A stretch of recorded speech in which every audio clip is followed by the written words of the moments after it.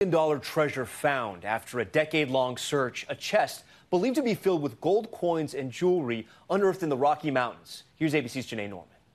Tonight, a famed treasure discovered. $1 million worth of buried treasure being hunted for a decade, now found in the Rocky Mountain wilderness. The bronze chest believed to be filled with gold coins, jewelry, and other valuables. That coveted prize sought after since 2010.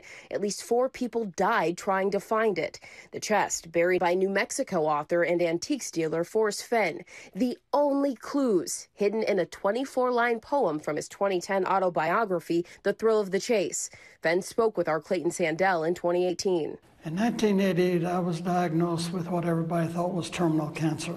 But besides that, we were going into a recession, and I just wanted to give some people hope. Tom, there's still no word on who struck gold, and as for Fenn, he's still not revealing exactly where that treasure was found. Tom? Still so many questions. All right, Janae, thank you.